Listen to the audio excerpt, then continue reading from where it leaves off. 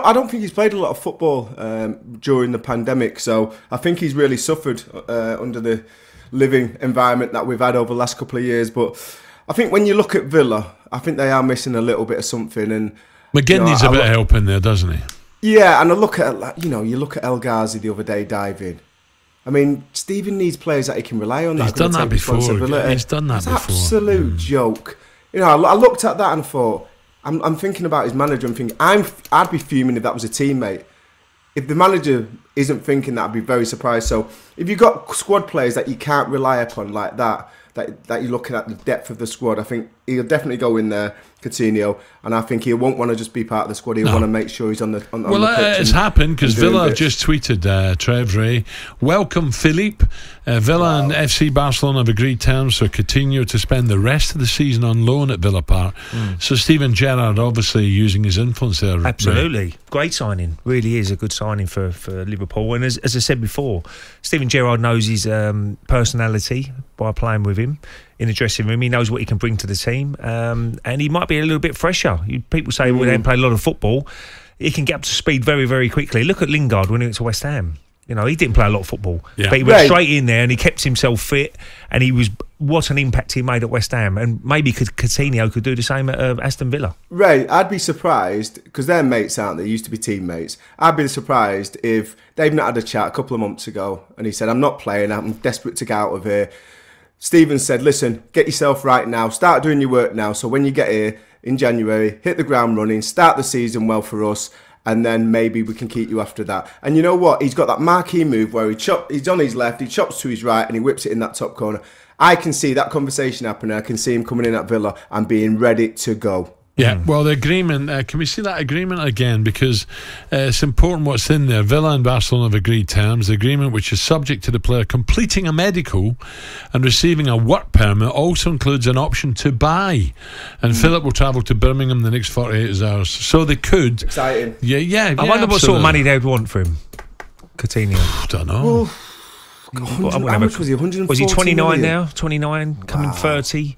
They'll want as much as they can get. Obviously, they've got their own financial problems, but I think it goes on his performances, doesn't it? If he hits the ground running and does really well in the next 4 months, I think they could ask for maybe 30-40 million.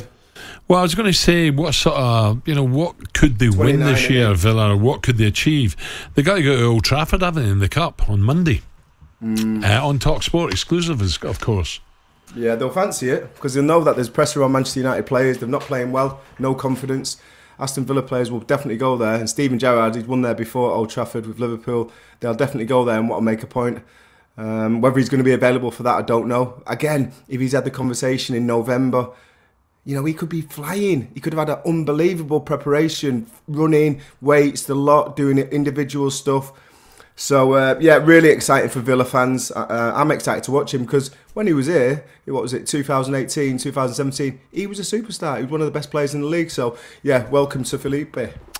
Yep, just shows you why Steven Gerrard, good appointment, Ray. Yeah, absolutely. One of the best footballers I've seen in midfield in the Premier League history, and he's always going to be able to attract players, and I think that people would probably want to play for him as well. So I'm sure Aston Villa going forward will be very successful with Steven Gerrard as manager and with his backroom staff as well. So top four is difficult, isn't it? I think we all agree the top three are. Well, I said way Man above, United. I said Man United, but after watching them against Wolves, well, United were dreadful, weren't they? You got West Ham, you get Arsenal, you get Spurs. Who's going to get that fourth spot? Well, I think the favourite would be Manchester United still, but after watching them against Wolves and the problems they're having, you're probably swaying towards someone else now. I mean, one of the North London.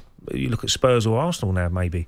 West Ham, you can't write West Ham out of it because Definitely if they can get a couple of signings in, they've Did still got a very good squad of West players. Ham have got a good run of games. I think they're about 6-1 now to get top four. So people will be out there saying that's a bit of value. I think Spurs will be second favourites at the moment. Obviously, we've got the big North London derby coming up.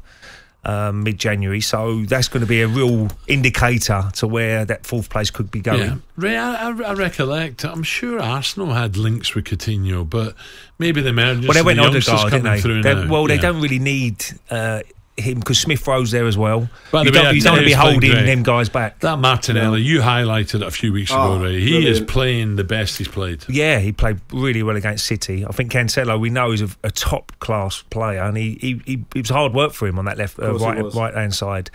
He's got so much pace, isn't he? And Saka so on the light right on hand his side. feet, isn't he? So Yeah, light on really, his balance. really good. He just could have you on toast. The problem you have with Arsenal, Trev, is Lacazette. If he gets injured, what are you going to do? I mean, you haven't got a lot of backup, have you? Martinelli could play up front. Maybe Smith Rowe goes into that midfield. Do you think Aubameyang will go, Ray? Because obviously I don't know. Well, he's obviously got COVID at the moment, so he's going to miss the first few games for his national team in the African nations. But I think they'll be trying to get him out the door, I should imagine. But it's just whether he wants to go or not. Whether he wants to go or not. Do you think? Well, he's in charge, isn't he? Trevor, this is a bit of a coup, isn't it, Coutinho? If he gets back to his best, wow. What's put other clubs off him then? Is it just a case of Gerrard suddenly thought, wages? I was going to say, is it money? And you know what? I mean, I'm not sure who mentioned it, but he said he's painfully a shy boy. Sometimes if you're that way inclined, you're not your own best salesman.